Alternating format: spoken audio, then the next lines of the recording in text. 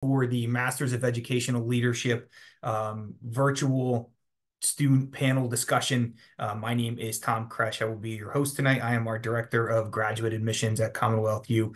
Appreciate your time. There's a lot of other things that you could be doing right now, but you're choosing to spend that time with us to, continue to learn more about both of our principal certification and our supervisory certification programs.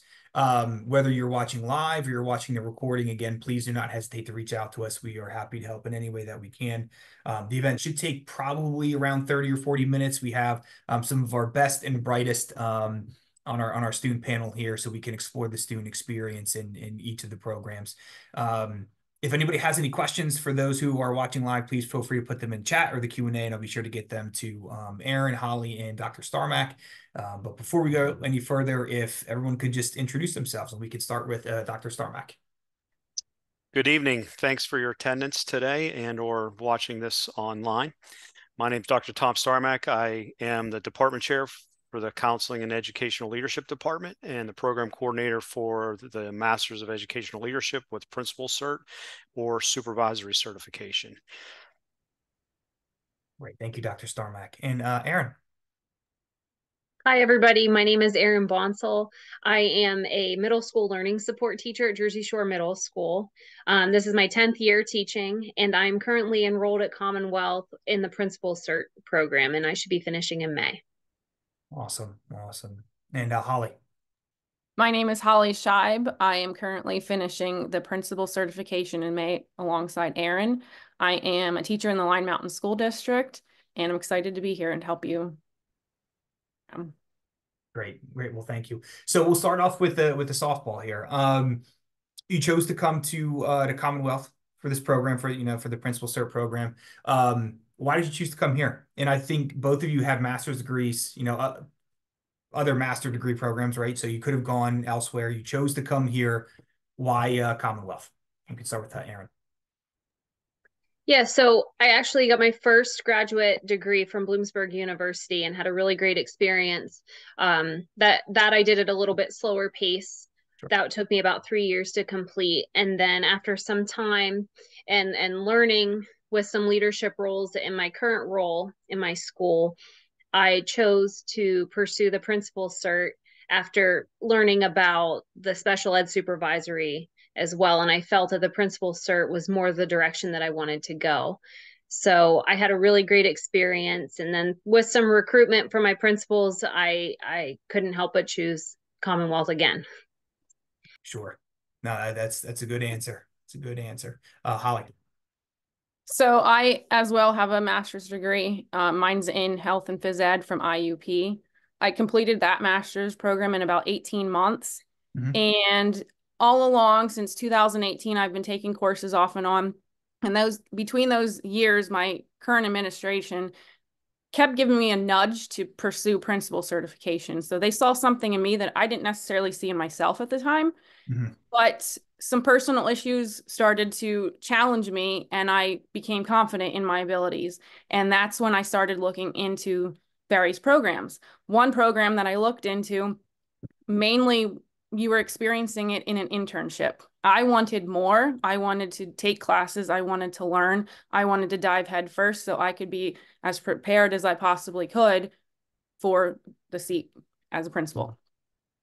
Sure. So one of the things that probably helped you make your decision was the courses and the coursework and the program delivery. One of the things that makes our program a little more unique is the course delivery. So how did that play a role in your decision to choose our program in terms of, because, a lot of the courses are going to be offered synchronous and there's going to be projects and it's hands-on as opposed to, almost like asynchronous related modules. Aaron. Yeah, so my big reason for choosing Commonwealth to pursue the Principal Cert was because of the synchronous sessions. I didn't want something that was self-paced. I wanted something where I was engaged and I was able to apply my learning.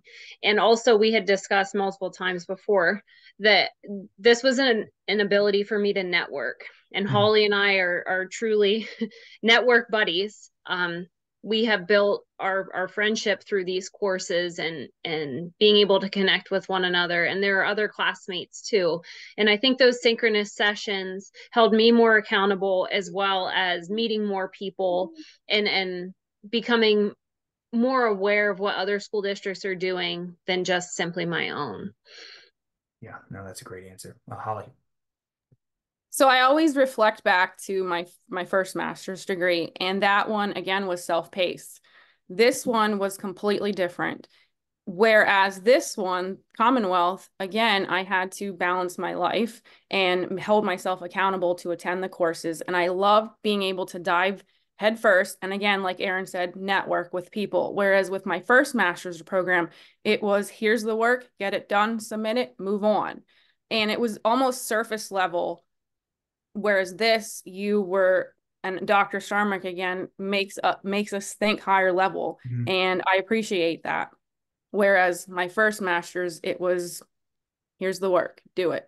Mm-hmm. Mm-hmm. Yeah, well, I mean, you figure when you graduate and you get a principal job or a supervisory level job, right?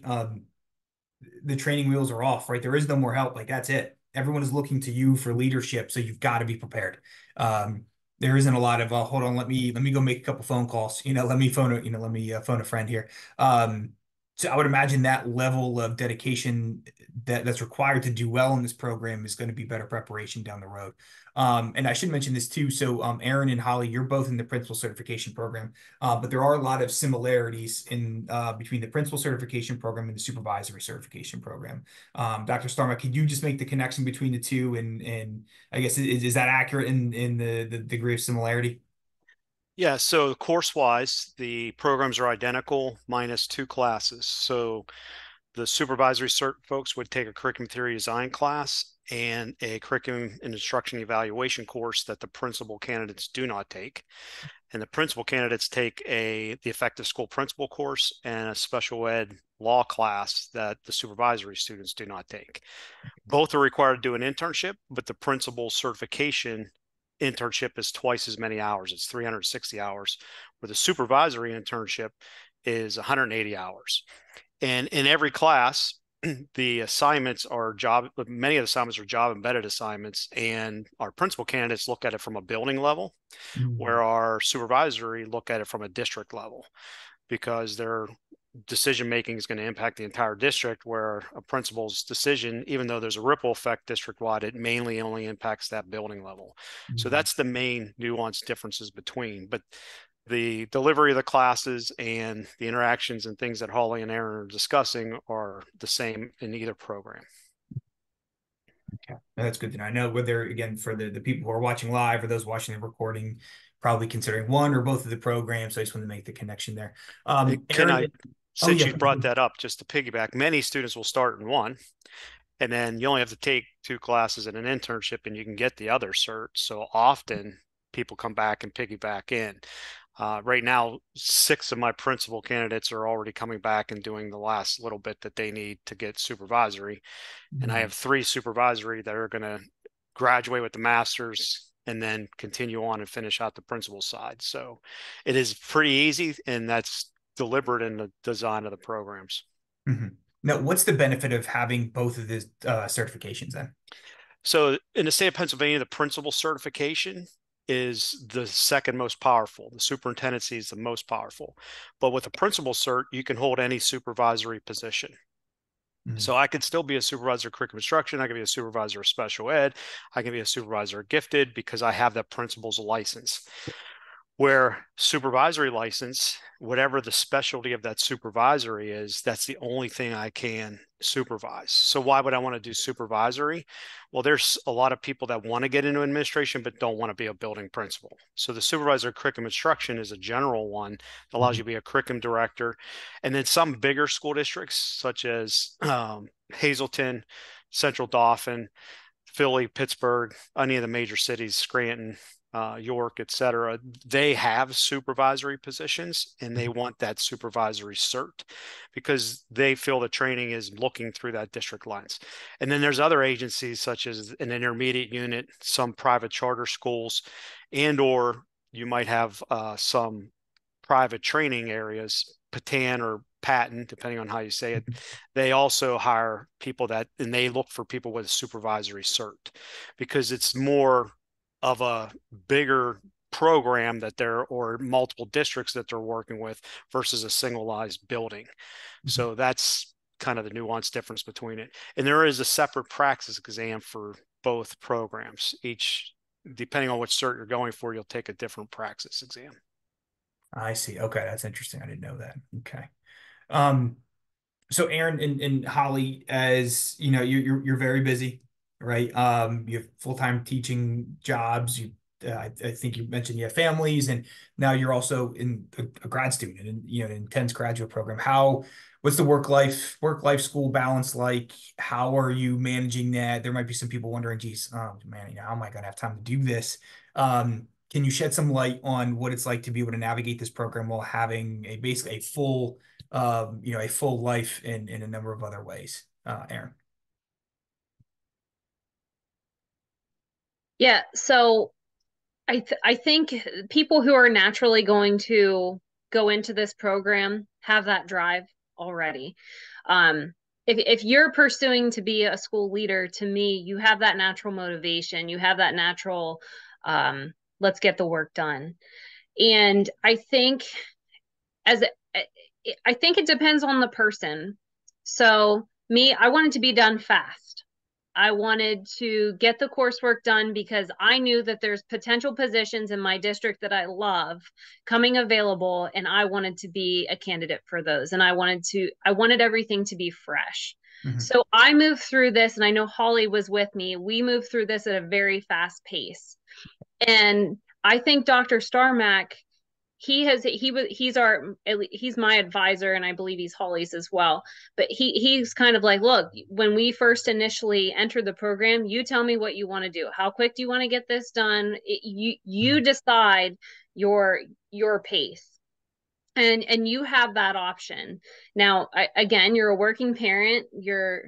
I'm a T-ball coach. Like you learn to prioritize, and classes, I don't want to speak for all professors, but it's not often they run that full 3 hours. But my family knows that I am unavailable for those 3 hours. So during that time, that's my schoolwork time, whether it's getting my materials prepared for the week, the reading material. And as for the assignments, about the assignments, they're intentionally not to be done at a high rate. They're intentionally be thought to be applied to what you're doing in your school system now, and how you can grow from those experiences. That's the big difference between this program that I'm going through now and even my undergraduate. I felt like I was just going through the motions, but we're being more intentional now. And that's the goal, is for the application and the intention to be applying the material to what you're doing and have a different lens. So transitioning from a teacher, even though I'm still a teacher, I now have an administrative lens when I'm looking at situations to help me through that internship. Mm-hmm. So again, I think it's a person by person basis, but you're naturally going to be motivated and driven. And mm-hmm. honestly, it's hard now because I have a lot under my belt with these courses, and it's hard not to critique current systems because you feel so much more confident knowing a lot of the material. And I was talking with a group of students in the last semester, and they're taking school law right now. And I had said, I wish I had school law in my undergraduate before I even became a teacher. So I think you'll find the benefits of that if you're pursuing that degree. Sure. So, Aaron, you had mentioned that you wanted to take the courses and basically get them out of the way quickly. So when you say that, what does your schedule look like each week? Or like, how many classes are you taking a semester? How many hours a week are you typically dedicating to schoolwork? So to give you a synopsis, I mean, as a teacher, the best part that I thought was having a heavy load in the summer. Yeah. Because I relied heavily on childcare. I still sent my child to daycare every single day because that was my time to get that done. So I started last January. I took 2 introductory courses last January. I took an intro to ed leadership And then I took the special ed law course. Mm-hmm. And special ed law was comfortable to me because I teach special ed. So I felt like they were paired very nicely together. Mm-hmm. And then over the summer, I took the school law and the effective school principal. And I'm so glad that I took the two over the summer because of what they entailed. They were a heavy load, and it would have been hard for me to take both of those at the same time working. So then in the fall, again, I had two courses and as well as an internship, but your internship is job embedded. So they were things that I was already doing for the courses that were required. They were things that my school was offering for me, or opportunities that I saw within my school district that I could do within the school day. And then now I'm down to one course and finishing out that internship. Mm-hmm. And you just learn to prioritize timing. You look at your schedule for a long in long term, you look at your personal schedule as well as your school schedule, and you prioritize what's most important now and where am I going in the future. And some weeks I'm engulfed a lot more, especially with the internship overlapping. Mm-hmm. Especially Tuesdays are my busier day at schools because I have to go in early to an elementary, and then I go late for the high school internship hours. Mm-hmm. But yeah, it's hard to put a time limit on everything. Right. But I think it's like kind of the work smarter, not harder. And as a teacher, sometimes I use my prep period if I need to, or my lunch period, so that if I know I have a busy night as a T-ball coach, I got to get some stuff done beforehand. So Sure. No, that's helpful. Thank you, Erin. Holly. Well, I'm not going to lie. It's been a challenge balancing life and classes. My son, he was diagnosed with autism and ADHD, so he has some behavioral challenges. And oftentimes, as I was sitting in class, life was unfolding behind me. Thank goodness I've been muted. However, we made it work. I've been relying heavily on my father-in-law, my mom, my husband, just to keep them at bay so I can do what I need to do. Mm-hmm. As far as the workload goes, you have to be prepared to put in the work. You show up for class for an hour and a half, 2 hours, but then you need to be prepared to put in, I would say, a good 10 to 15 hours beyond that. Mm-hmm. If you are like Erin and myself, probably even more. But you have to be ready for that. And prioritizing, like Erin said, is a must. You have to look at your week and divide the workload across the week. You cannot wait till the last minute, or you will be sinking very quickly. And I see Dr. Starmick has his hand in there. Go ahead and finish. Oh, okay. So again, it's been a journey, and we're nearing the end, and it feels amazing to look back and reflect on all of the hard work that we have put into it, especially over the summer. Erin and we were going crazy back and forth, like communicating, but we made it through. I took 2 courses in the spring, Intro to Ed Leadership and Data-Driven Decisions. Over the summer, we did the effective principal and school law, and we began the internship process. In the fall, I did curriculum instruction. Again, continue the internship. And this spring, I'm doing the special ed law and Dr. Starmack's organizational behavior, again, wrapping up the internship. I'm actually right now in the middle of class for special ed, but my professor has graciously allowed me to pop over and be a part of this. So again, the professors have been amazing. They're willing to work with you and accommodate you, and it's been great. So 2 points I want to make is that many of the courses, the time you're there synchronously, it's not lecture. You are engaged in activities, you're doing case studies, you're doing role plays.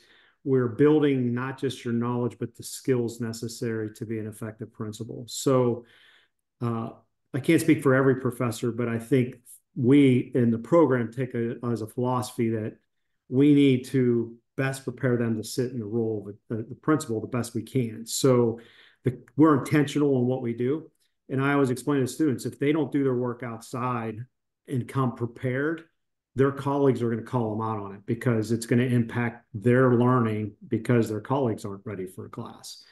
And some of the classes we have eclectic. So we have school counselors that might take some of the courses, with reading specialists that might take some of the courses, along with special ed supervisory people. And then we have some students that are just taking it as an elective, but they're all treated the same because it's a leadership program. So we have high expectations that you're going to lead and you're not going to just sit back and follow. And I think that's a big piece of how we design the program that might be a little different than some other programs. No, that's a great point. Aaron, did you have something else to add? Yeah, I was going to reiterate, Dr. Starmack had said that the courses, the live sessions are not lecture. They're the fun courses. They're the ones, and to be honest, I love looking forward to my classes because I leave feeling invigorated, especially because the courses, a lot of the overlapping, you have people who are in the higher ed, and that's a different perspective. But if you're going to be a school principal, especially I'm looking at potential high school eventually, having minimal experience, having that higher ed connection kind of builds a little bit of background if I were to apply for a high school role, knowing that my students could potentially be going into higher ed someday. And then you have the school counselor perspective, as well as some other majors that are trickled in there. But I leave my classes feeling invigorated and excited and wanting to fulfill the role of a leader one day. And yeah, it makes out of class assignments worth it, because you're really applying that. And I can remember Dr. Starmack had our last semester, our supervisory of curriculum and instruction course, and we were doing a role play, just a trial, and it was really intimidating, but I loved it. That was one of the highlights of my entire semester, I feel. And I believe I told Dr. Starmack, and Holly texted me after. She's like, I can't believe you told him we should do more. And we did. And that really challenged your nerves. It challenged your anxiety, but also left me feeling invigorated, because here I am role playing a future leader, and I appreciated that I have professors similar to Dr. Starmack who want the feedback, who want to know what do you want to do so that we can improve your skills. And like I said, that motivation, that drive, that's what's going to get you there in the end. And you're going to have that self pride when you're finished, because you feel proud that you're applying the knowledge. So yeah, honestly, Aaron and Holly, you both sound very confident. Like it sounds like when you leave class, when you complete the curriculum, it's like you sound confident, and that's good. That's what you want, right? So that's great. So as you look at, you're nearing the end of your academic journey here. You've taken a lot of courses. What has been your favorite or your most enjoyable class that you've taken so far in the program, Aaron? I can't really pick one. I feel like there are a lot of highlights. Really, to those surface level classes, your intro classes, they were great, but I really love the classes. So I still rave about our school law course, and that was the most intense course I've ever taken, but it was the most applicable, and it made me really shift my lens. And I think because I took it over the summer, I had a fresh perspective starting this school year. So when I'm in conversations now throughout my internship, I can look, I pull out my pocket guide. It was the book that we had, and I go back and I look, okay, I have a kid who has an IEP and he has suspension. There's suspension issues. I'm going back and I'm forcing myself to go back into our school law book and really look at the scenarios that were in there. I really love that course, and I really love, I can't, like I said, I'm loving the course we're taking now and the supervisory one. I also love the effective school principal because of Dr. Starmack put a lot of the responsibility on the cohort. You're planning this. These are your tasks, but you need to figure out as a team what you need to accomplish. And there were a lot of people in that course who were at different parts in different parts of their journey. there was one person in our course who had already taken the praxis. And since she was in there, that was really great for us to get some resources to get prepared for the praxis exam when we're done. It was just, I can't pick one. And if I wish you would have said, give me your top 5 experiences, because I think that would have been easier for me. But the reason it's so hard for me to choose is because I find all of those applicable and I feel more confident, and it makes me want to just to continue. I don't want to stop. Yeah. No, that's great. Thank you, Erin. Holly.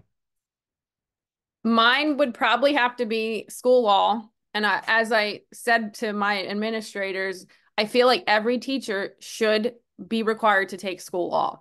That class opened my eyes to many different things throughout my 16 years teaching that I was not aware of. And I, like Erin, pull that pocket manual out and refer back to it as my admin are currently engaged in a disciplinary action during my internship hours. I also love the organizational behavior that we are currently taking and just building capacity within your building and relationships. Yeah, no, that's great. And Dr. Starmack, actually, do you have a class that what's your favorite class to teach if you had to pick one? To be honest, I was reluctant about taking on school law and finance because it really is 2 classes that I had to merge into one. And the previous professor, who retired a long time ago, neglected the finance piece and really just did surface level of finance and spent more time on the law, because the law is critically important. But in the context of where we are today with shrinking revenues and increasing expenditures, we have to be resourceful in what we're doing with our money. So I was intentional in how I can give them a nice, deep understanding of school finance and open their eyes into school finance, as well as still cover everything that's necessary in law. So I've enjoyed that challenge, but my favorite by far is organizational behavior. I think it's a fun class. The content in there is challenging. I have developed my own 3-dimensional model on organizational behavior and leadership, and have been fortunate enough to publish a book that's surrounded that area. And I've done numerous consulting work in private agencies, public schools, larger intermediate units, et cetera, around culture and organizational behavior and accountability. A lot of the concepts that we learn in organizational behavior is where my passion lies as far as consulting work and so forth. So that would be my favorite class to teach. I've taught them all. I taught every class in the program. So, but being department chair, my responsibilities kind of get shifted and I get taken away from the classroom a little bit. So therefore, I do try to rely on, and we're starting to get better at infusing current principals and current leaders to take on some of the responsibilities as being instructors, and then guest speakers at different times throughout the program and in the courses. So. And Dr. Starmack, you're a former, is a high school principal, right? Yes.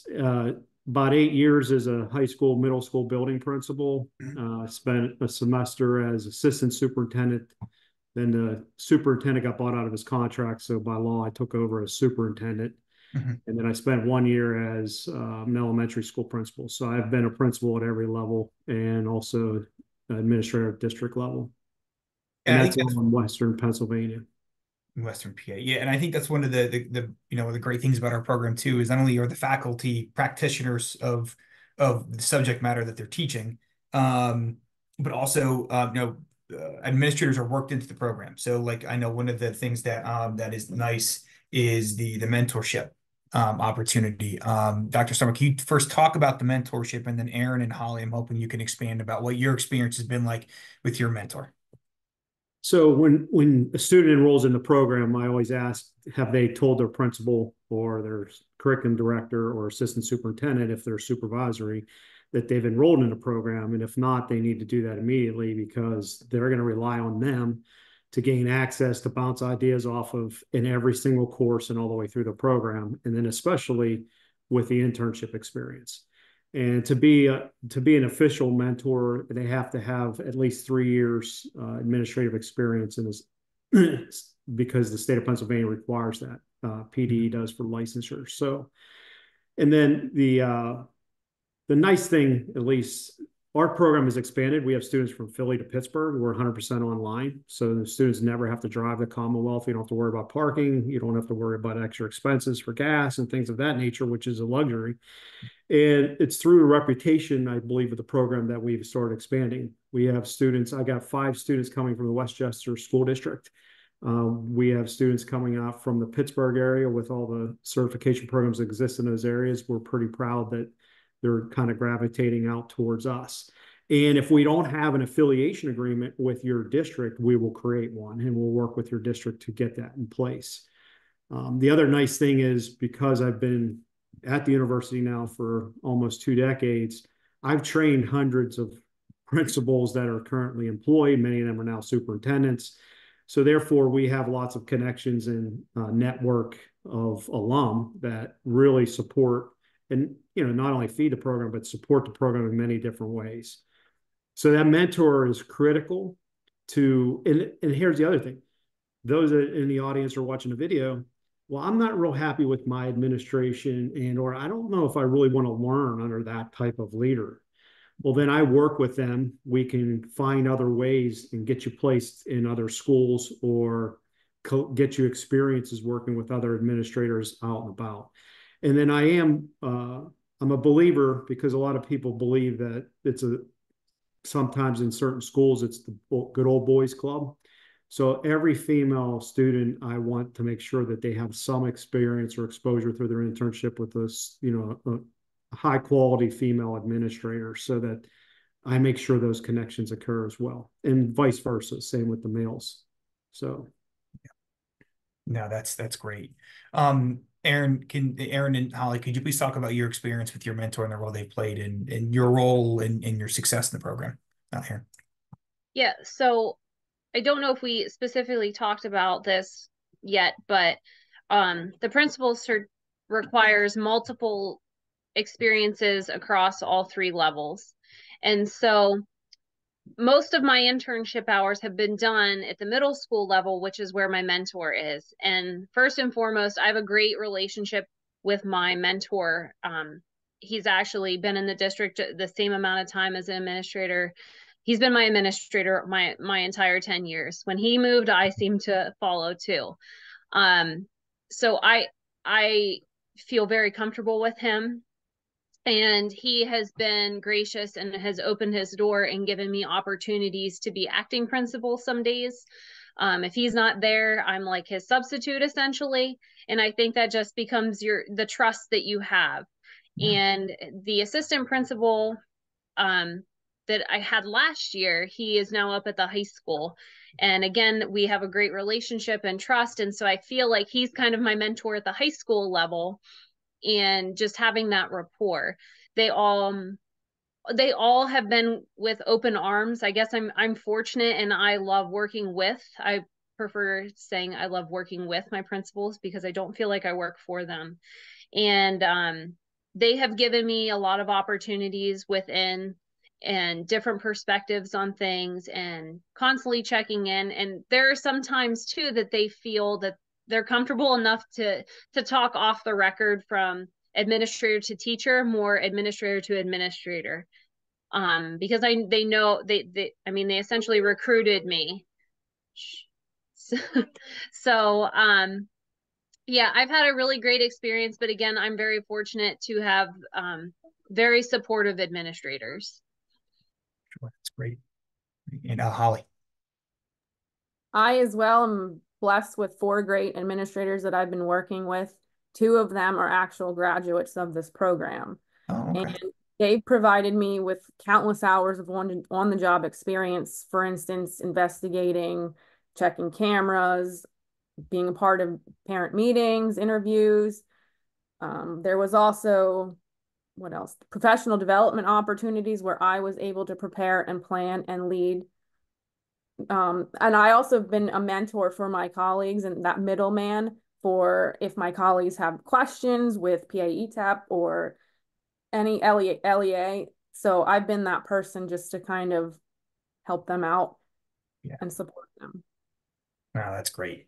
That's great. So I see we're coming up on almost 40 minutes. A couple more questions here. So now that you're feeling, you're nearing the end of the program, it sounds like you've got about a month left, right? How are you feeling in terms of your confidence level to move into a principal role or a supervisory role, I should say, as well? Yeah, so I think you made the comment at the beginning of you're sitting in the seat. It's all kind of like all eyes on you now. Yes. And I feel confident that I'm not alone. And I had just shared this with our class last week. My initial thought when going to administration was, I'm going to be alone in my office. I'm not that. I'm a people person. I went into teaching and education because I love kids. I love people. I love talking. So after having this program, I realized I had a completely false identity of what I thought administration was. And I feel confident that I am not going to be what I thought an administrator would be. And I know that I can be that different person in a building. I could be that impact in a school district. And it requires a lot of self-reflection and figuring out, well, what is the leader that you want to be?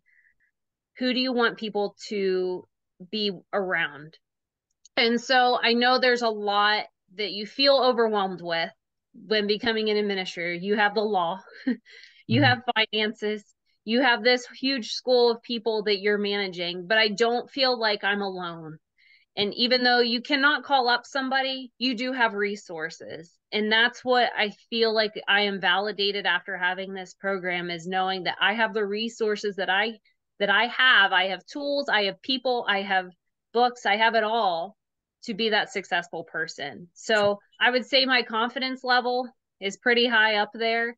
And it's not to the confidence of arrogance, because you don't want to be that. You want to be humble. Now, as far as confidence with the praxis, I know I'll do great as far as the test. Me personally, I have a lot of test anxieties. So there's a lot of preparation going into that, but that is not a reflection on the program. That's a personal thing. Sure. But I do feel confident in leading a building and having those resources and tools.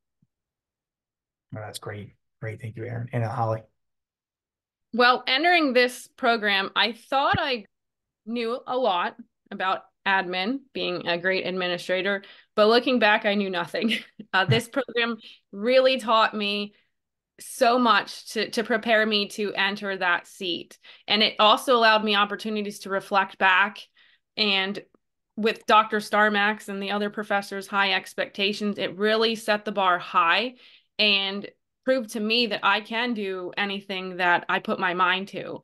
And through all of these experiences, I was able to learn and grow as a professional. And I'm excited to have that opportunity, hopefully within the next year or so, to apply for a position in my district. That's great to hear. That's great to hear. Do you have any final advice for anyone who's watching? Anyone who's might be sitting on the fence thinking, geez, I don't know if I can do this. I don't know if I want to do this. I'm not sure if I want to do it here. Any final advice that you would have for someone who might be thinking that? I would probably say just make sure you're truly committed and this is something that you really want to pursue with the principal certification or the supervisory cert, because if you don't envision yourself taking on that role, this may be a giant waste of your time. However, I think there is still a lot to be learned in this program, whether you are moving into that avenue or not. But honestly, you have to be prepared to work. And all of these obstacles and all of the class expectations, they are preparing you for the principal's role. And you have to be ready to work. And another thing I wanted to mention, the Dr. Starmack, as our advisor, is very flexible and creates a path for you that fits your life.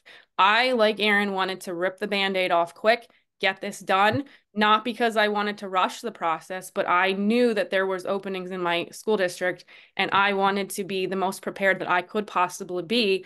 So I was ready for when that position came up.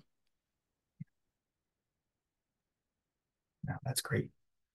Yeah, I think if you're sitting on the fence, personally, when I was entering this, I had to think of where am I looking long term? When I was looking at my school, I loved my leaders, including up to the superintendent. I love all of that. And I wanted to be a part of that. And I see things as a teacher that I can't change unless I have a role that I can influence. And so I think if you're sitting on the fence, you need to look long term and think, where do I see myself going? Where do I want to go? And what do I want to impact most? And if that's where you feel that you want to go, then I would say take the plunge, because I was hesitant at first, and I'm so glad that I did, because like I said, I have this new spark and this new fire that I see myself going. And I currently don't have the goal of leaving my district. I'm not saying that won't ever happen. You never know. But if you see yourself either moving to another district or wanting to move up in your district, I would say take the plunge. Sure. And I'm going to just add in a couple of points that anybody that's watching this or in the audience tonight, if you're not real sure and you come into the program and after a few classes or get halfway through and you're saying, yeah, this just isn't for me. Well, we do have a master's of curriculum instruction that you can easily move over into and still finish your master's degree, graduate, and still have a high quality degree, get your 24 post-baccalaureate credits, do your 30 credit master's degree, and come out. And if you're sitting there saying, well, you know what, I just don't think I want to be a building principal, you could still come into that other master's that we have, which is a master's of curriculum instruction. And I have students that start in that because they take the school law, which is required. They take data-driven decisions, which is required. And some students, after just those 2 classes, say, you know what, maybe I want to do a leadership program. And then they'll flip over and switch to a master's of ed leadership in either the supervisory or principal's track. So there is that option at Commonwealth as well for those people that might be on the fence. That's a good point. Yeah, but I mean, we've got something for everybody essentially, right? And especially in the field of education, for sure. So I appreciate it. You know, Aaron, Holly, Dr. Starmack, really appreciate your time. For anyone who's watching, you know, we appreciate you hanging in there with us. And if you're watching the recording, please not hesitate to reach out to any of us. We are always happy to help. Especially, you know, Dr. Starmack and I, we work for you, right? And we're Does happy. Anybody in the audience have questions? If you do, please put them in the chat so that we can address them tonight before we leave. Yeah, absolutely. Absolutely. So I'm just going to go ahead and wrap up the recording part, and then we'll get to the questions from people who are watching live. But again, thank you, everybody. Really appreciate your time, and we look forward to hearing from everybody here in the future. Thanks, everybody.